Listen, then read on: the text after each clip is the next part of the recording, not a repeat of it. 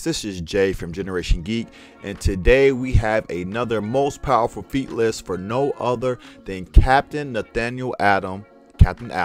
Going to this list, I had a pretty good idea how powerful, Captain Adam was, especially, from the Justice League Unlimited series, in which he's able to, go toe-to-toe with Superman and stuff like that. But as I got into these feats, I was like, yo, this guy is really on a god tier universal type of level.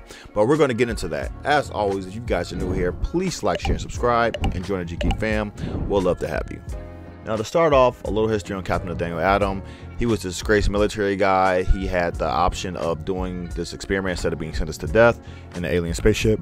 It's in a spaceship. The spaceship blows up. He fuses with the metal in the spaceship and energy, and then he's able to tap into the quantum field.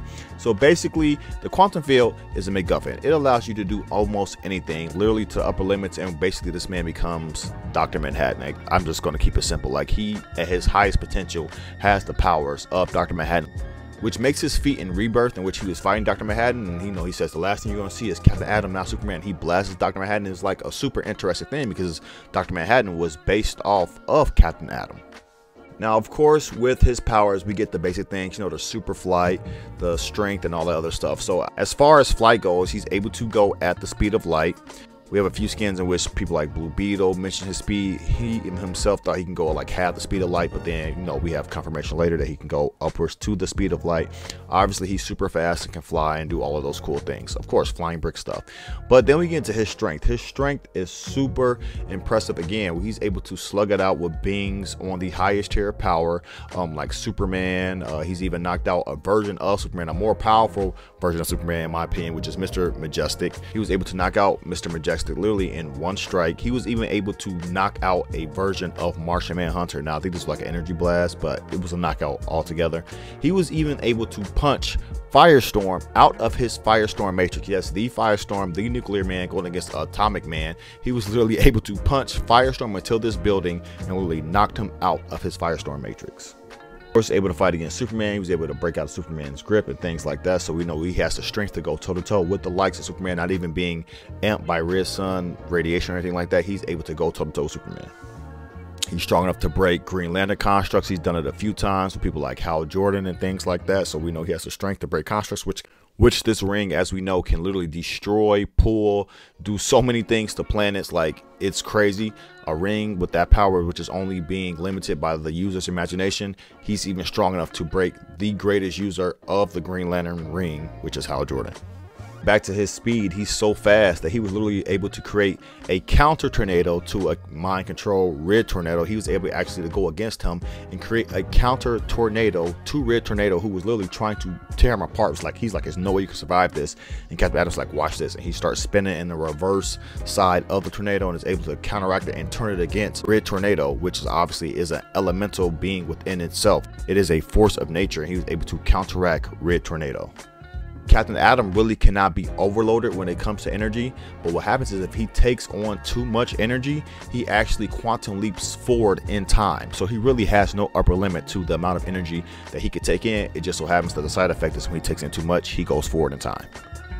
But this is when the stuff starts to get crazy. So as we look at Captain Adam, we get into his quantum energy manipulation, and this is when it gets crazy.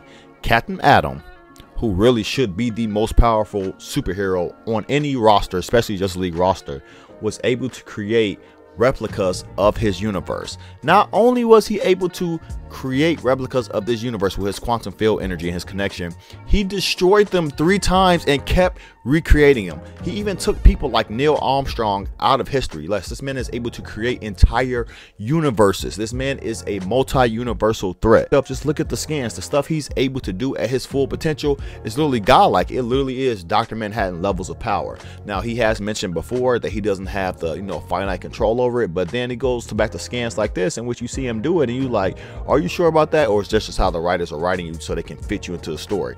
You're really able to create universes and destroy them to fit your liking.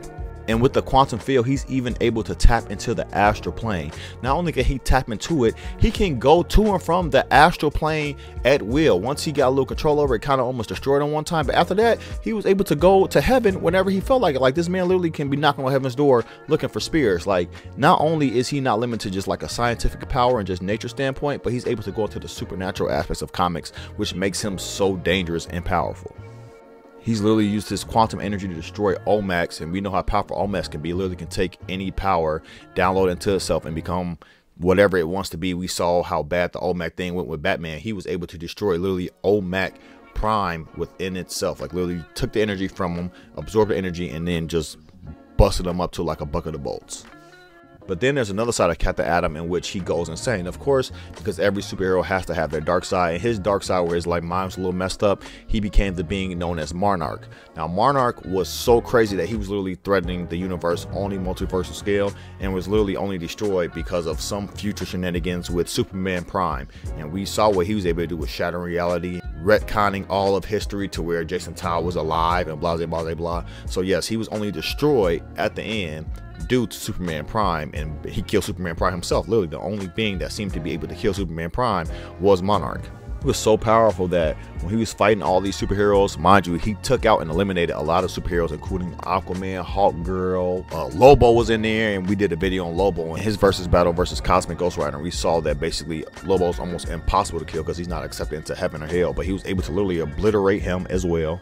And then he destroys North America like super easy, just for being a punishment for breaking his rules in the arena.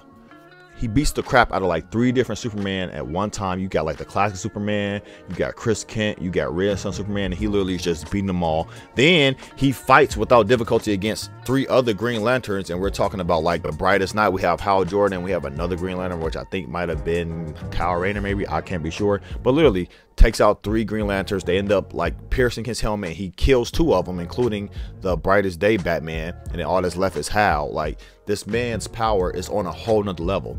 And then he gets amped even more after that, in which he absorbs 51 other versions of himself just to amp his power, and then compares his power to that of the Big Bang. And that's when he goes against Superman Prime. He's fighting against him. He seems to have the upper hand on Superman Prime, who was Superboy Prime at the time.